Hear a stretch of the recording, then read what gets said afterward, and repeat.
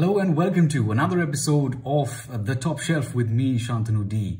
I hope you guys are keeping well, and I'd like to thank you for your positive comments and likes and shares and subscriptions, of course. So I thought today we'll do the TWSBI line of pens. This particular one is called the TWSBI Swipe. It's the latest in the TWSBI lineup. And a little bit about the ink that I'm using today. It's a Krishna Lyrebird blue. It's just blue. It doesn't say royal blue or anything of that sort, but it's a very nice blue. Quite saturated, fairly wet, and a lovely color when it comes out, as you will see. Now, a little bit about this pen. Now, this is a different sort of pen. As you can see, of course, it's an extra fine and made in China. This box, the sleeve comes off, and you have this very Apple-esque sort of packaging over here of the TWSBI. And it opens up, it's all plastic, and it has a little instruction over here. It says optional use with cartridge not needed during normal use. Now, I don't know what this exactly means. It's a pen at the end of the day, and I think it's a bit of a gimmick, but let's see whether it actually makes any sense. I don't think it makes any sense. So this pen comes with a really massive cartridge. I believe it's TWSBI Black in here. I haven't used it. So as you can see, it's a fairly big cartridge as compared to a lot of other cartridges, the standard international cartridges or proprietary cartridges from other companies as well. And you have this spring. Now this spring is essentially meant to be inside the pen so that the cartridge doesn't move when it is engaged in the pen. So yeah, bit of a gimmick, but I prefer using the converter so I can use my own ink. That's a little bit about the box that it comes in and the accoutrement that this pen has. Let's get through this pen now. I thought I'll start off with the size comparison straight away so that we can get that out of the way. This pen is pretty much in line with the size of Lamy Safari. And just for a size comparison, I've kept the Kaweco Sport as well. Right, now that we are done with that, let's move on to the actual pen. Now this pen is an interesting pen. The plastic seems fairly cheap, but time will tell how well this lasts or doesn't last. The clip is an interesting clip over here. To me, it reminds me of, if you've seen Battlestar Galactica, it reminds me of the Cylon robots, the Cylon Centurion in particular, right? At the finial, you have the ubiquitous, very red TWSBI logo. And this particular edition is called the Smoke Edition. Once you uncap it, and it's not a screw cap, it's a pull-off cap, you have the TWSBI nib. Now this particular one is an extra fine, and it's very similar to the ones that are available on the TWSBI Go as well as the Eco, I believe. The interesting thing about this pen, it's very comfortable to write with, and I'll tell you why. I'll try and illustrate why. You can see these little this little bump over here at this point, and then there's a flaring again.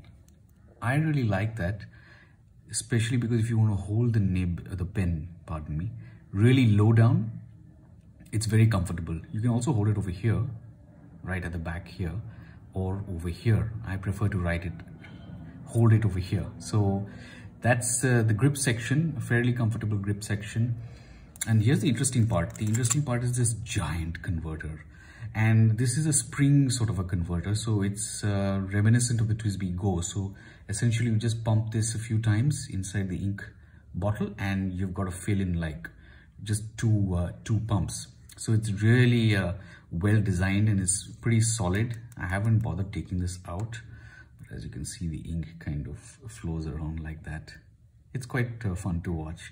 As I said, this is a fairly gimmicky pen with a lot of little gadgets, which some of them are useful and some of them are not. But I really like this converter. I don't know, more companies need to sort of do this sort of converter. Right. Now let's move on to the writing part of this this overview. I've prepared a little bit of a write-up beforehand, and frankly, I really like the TWSBI pens. They're a company that are doing things differently, and they're experimenting, and that's kind of cool, right? I mean, how much experimentation can you do on a pen at the end of the day? Anyway, the paper is Midori MD and an extra fine steel nib. And one really cool thing about this, and I really appreciate about this pen, is that it never dries up. I, in fact, for this review, wrote this after a week and a half of not using this pen, and boom, it started right up, and it was not stored horizontally. I had stored it vertically like this. So kudos to TWSBI's sealing mechanism for that. And as I said, the grip section, very, very comfortable. And the innovation that TWSBI does, I really, really appreciate that. So let's take a look at this pen and how it writes. I thought I'd do something different for you today. I'm currently reading this wonderful book called The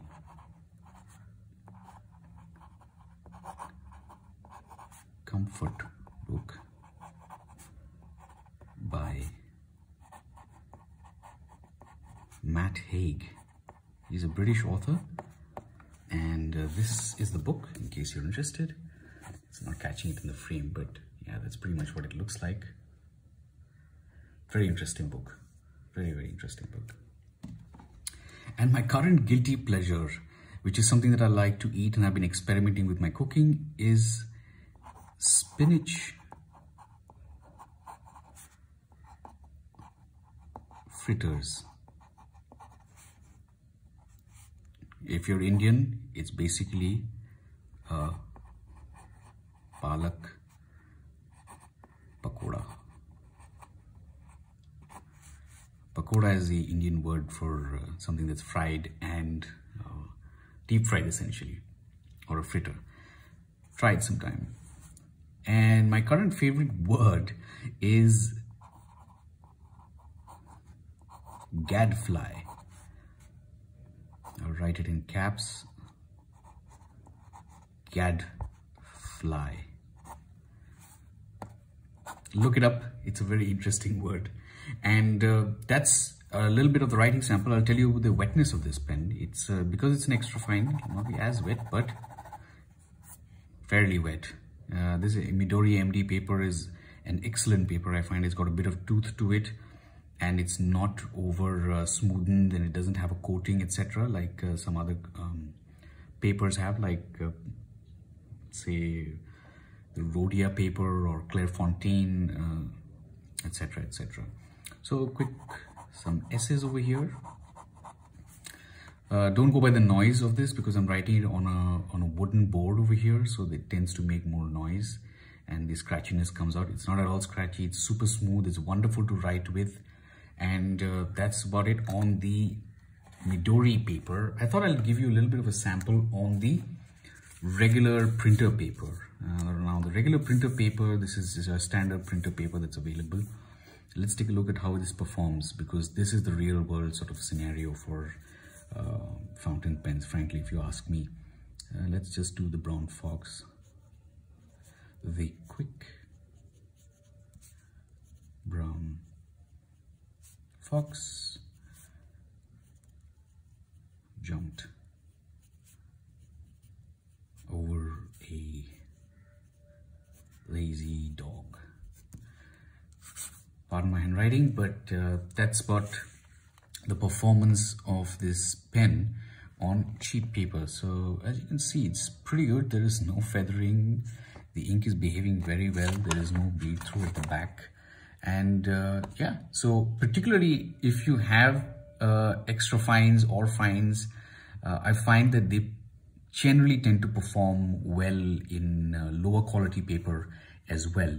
And of course, TWSBI, I believe, tunes their nibs beforehand, or they have them specially made from the nib manufacturer. So yeah, and the ink, of course, plays an important part. This particular ink is very good. Krishna Lyrebird, available easily in India and other places in the world. So that's pretty much it. That wraps up my overview of the TWSBI Swipe fountain pen. Feel free to comment and express yourselves in the comment section, and don't forget to like and share and subscribe. You all have been really wonderful, and this makes me want to do more. I'll catch you later, and bye bye for now.